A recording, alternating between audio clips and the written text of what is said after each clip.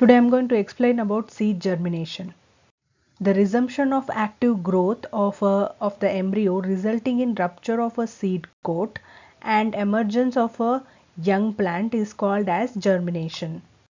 There are three stages of germination. One is pre-germination, second is germination, and third one is post-germination. In case of pre-germination, first the rehydration takes place, that is imbibition of water. RNA and protein synthesis is stimulated. Increased metabolism, that is increased respiration, takes place. Later the hydrolysis of reserve food material by the enzymes will be done. Then change in cell ultrastructure will be seen. Then induction of cell division and cell growth will be seen. In case of germination, the rupture of seed coat, emergence of seedling, usually radicle will be the first. Then post germination, controlled growth of root and shoot axis, and then controlled transport of material from food stores to growing axis is seen. Then senescence or aging, senescing of the food storage tissues will be seen. There are three phases of seed germination. One is imbibition phase, second is latent phase, and exponential phase growth. In case of imbibition phase, water is absorbed by the seed, which activate the gibberellic acid synthesis. This increased gibberellic acid synthesis will in turn lead to increase in DNA synthesis, which led to the RNA synthesis or transcription, which finally led to the production of amylase enzymes or other hormones or other enzymes also, which this amylase enzyme will degrade the starch, convert into sugar. This sugar enter inside the epicotyle, which led to the growth and germination of the seed. Latent phase is further divided into phase 1, 2 and 3. In phase 1, rapid uptake of water takes place and the onset of mRNA synthesis will start. Then the onset of starch degradation takes place. Then glycolysis and fermentation of starch hydrolysis, which led to the cell wall biosynthesis, non-functional protein degradation, mitochondrial assembly and amino acid biosynthesis.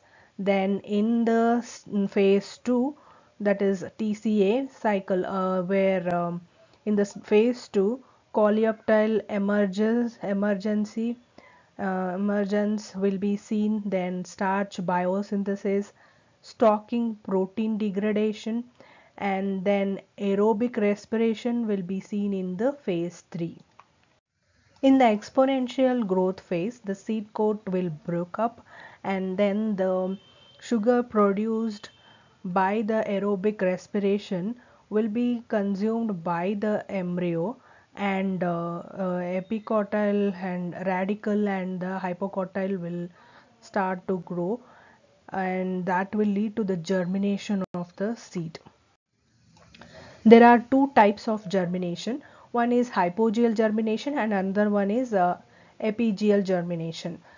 In case of hypogeal germination, the cotyledon is present inside the ground level after germination of the seed. That's why it is called as hypogeal germination. Hypo means inside the ground level. So hypogeal means inside the ground level. And this type of hypogeal germination is seen in monocot plants. In case of epigeal germination, the cotyledon will come above the ground level after the germination. That's why it is called as epigeal. Epigeal means above the ground. So this type of germination is seen in case of dicots. Requirements of germination. First is the light. Generally seed require darkness to germinate, but sometimes it requires light. Photoblastic. If a seed responds to light for germination, named as a photoblastic. Three categories of photoblastic seeds are there. One is positive photoblastic, that is lettuce or tobacco are some of the examples, which require exposure of sunlight. Whereas negative photoblastic, here example is onion, lily, amaranthus, and they do not require exposed sunlight. Non-photoblastic, here non-exposure of light is needed. Phytochrome is a plant pigment found in cytoplasm that sense the presence of light, that is red light. Phytochrome absorbed light in two interconvertible form. PR is metabolically inactive and absorb red light, that is 660 nanometer. PFR is metabolically active and get transformed into PR. The later promote the germination, that is PR will promote the germination, and other phytochrome control the process of the plant. PFR revert back to PR after absorbing far red light at 730 nanometer. This is the light spectrum where you can see that the nanometer for red light is from 650 to 760. This is the wavelength in nanometer. In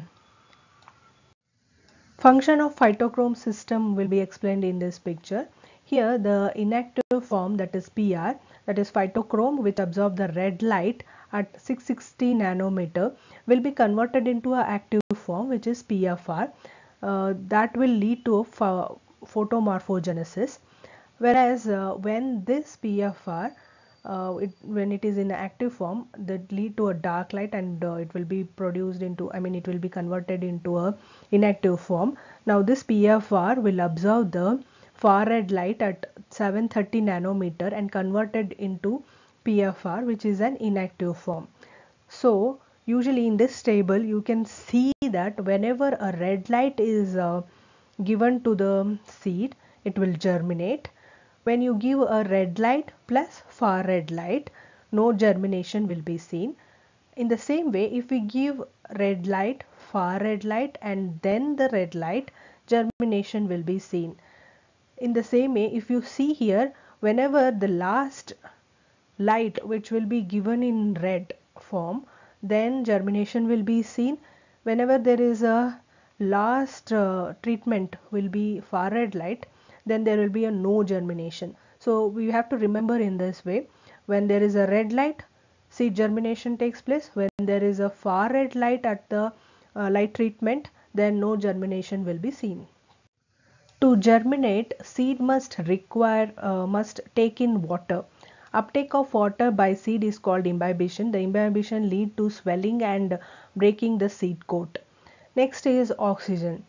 Aeration. Oxygen is required initially for metabolic activity, breakdown of stored food for energy, radical emergence from the seed coat with aeration.